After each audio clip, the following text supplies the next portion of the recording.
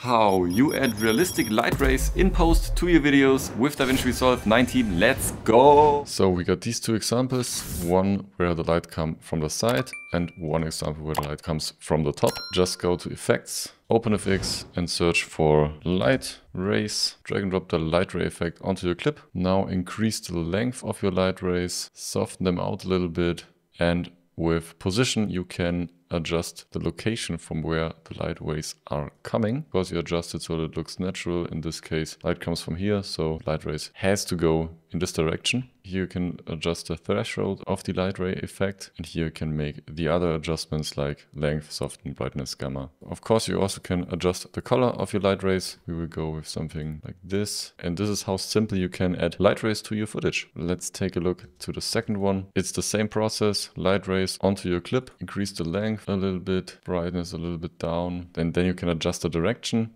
coming from the ceiling, so something like this. Go down with the brightness a little bit again. And now you added light rays from the ceiling. Oh, thanks for watching. See you in the next one. Like and follow if you want to learn video editing fast.